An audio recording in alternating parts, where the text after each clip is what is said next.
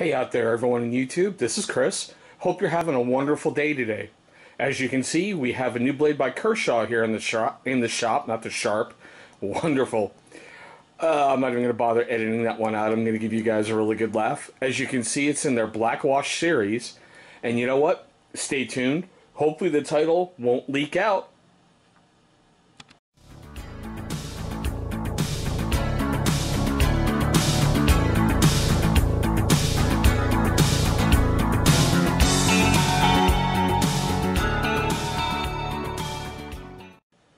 Okay guys, as you saw by that title, we're taking a look at the Kershaw Leek. And you know, the big old fancy title is the 1660grybw. Now, inside that itty bitty little box you just saw, let's get this thing backed off. It's got something cool from Kershaw. You know, important info about your new little blade. You know, they break everything down for you in the simplest little levels. How to basically open it, you know, with the nail, with the flipper, you know, with the little thumb screw and even the thumb studs. How to close it. You know, the different kind of locks. And even how to wear it in your pocket. I mean, talk about breaking things down as simple as possible. But anywho, enough of that paperwork stuff. This is what you want to see. That's right. This is Kershaw's Leek.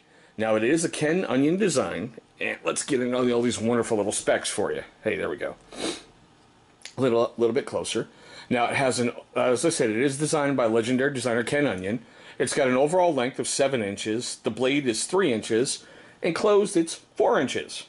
The weight is 3 ounces.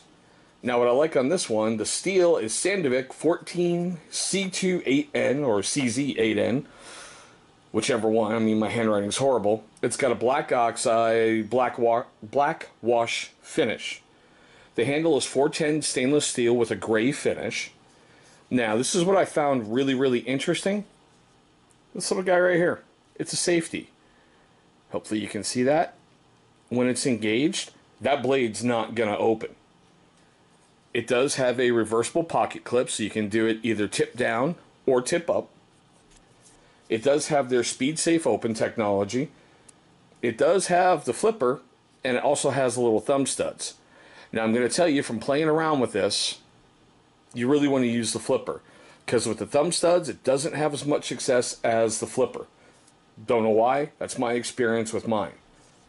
It does have a very low profile pocket clip. When it's sitting in your pocket, it's not going to really stick out and be like, hey look, there's a little blade right there. But you know what? Enough of this little stuff. This is what you guys really want to see. There's the blade. It is a modified drop point. Now, what made me question this blade, even though you can see very little bit right here, that itty bitty little curve, it looks an awful lot like a neck knife you're going to see in this series, the SPEW by CRKT. But I'll let you make up your own mind. Hopefully that zooms in there. Now, the cost on this guy, I found it on Amazon anywhere between $42 and $87 because there's multiple versions of this.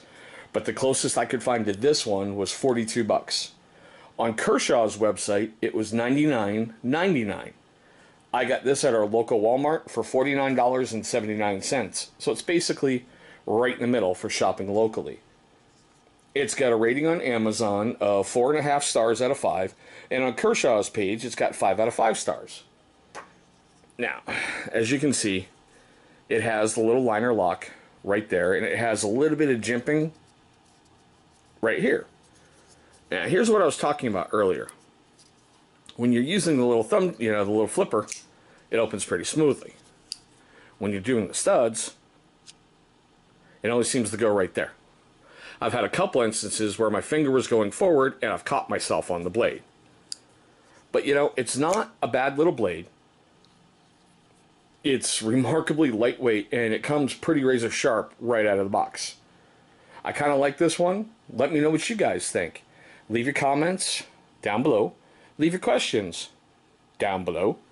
And if this is one of your first time viewing our videos, thank you for spending a moment of your day with us. I know we do things a little bit differently here, but hopefully you like what you see. Please remember to hit that like, share, and subscribe, because we can only grow by you guys doing that. Now, somewhere, as usual, I'm betting it's going to be on this side of the screen this time, you should see a little logo, and that's going to be an easy way for you to click on that and go right to subscribe. Probably over here, as usual, you're going to see a video that YouTube is going to recommend for you of our videos.